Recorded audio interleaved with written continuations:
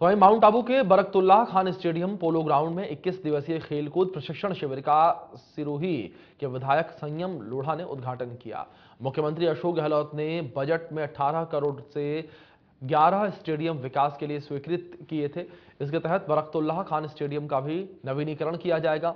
India news ने सिरोही के विधायक संयम लोढ़ा से इस मामले में खास बातचीत भी की है। इस बातचीत में उन्होंने क्या कुछ कहा है वो सुनिए आप। माउंट आबू में जिस प्रकार से राजस्थान सरकार ने 18 करोड़ की घोषणा की है और कहीं न कहीं माउंट आबू अगले साल नए रूप में मिलेगा, नए जिलों में मिलेगा। हम जानना चाहते हैं हमारे विधायक संयम लोढ़ा से कि किस प्रकार से राजस्थान सरकार माउंट आबू के विकास के लिए तत्पर है। दरअसल ये पोलो ग्राउंड एक हिस्टोरिकल प्लेस है और इतिहासकारों के मुताबिक खुद विंस्टन चर्चिल 1901 में यहाँ पर पोलो खेलने आए थे।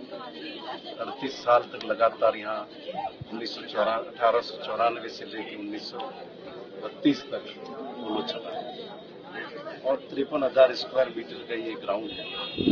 2 साल पहले रतन जी देवासी जो हमारे पूर्व मुख्य सचिव रहे, उनके मार्गदर्शन में नगर पालिका ने इसकी डीपीआर बनाई थी, जिसमें 11 खेलों के ग्राउंड है और स्विमिंग पूल है, साथ में स्कीपिंग का भी प्लेस है और वॉकिंग ट्रैक वगैरह भी है।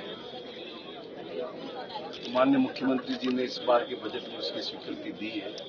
मेरी स्पोर्ट्स सेक्रेटरी से आज ही बात हुई थी, तो उन्होंने बताया कि उनको डीपीआर भी उपलब्ध नहीं कराई है। इसकी टेक्निकल सैंक्शन भी लोकल सेल्फ गवर्नमेंट के जो चीफ इंजीनियर है वो दे चुके हैं। अभी मैंने उनसे कहा है वो मंगवा लेंगे, उसके बाद में टेंडर प्रोसेस करके इस प्रकार से विकास होगा माउंट आबू के खेलों का। कैमरा पर्सन श्रेयांश के साथ अनिल।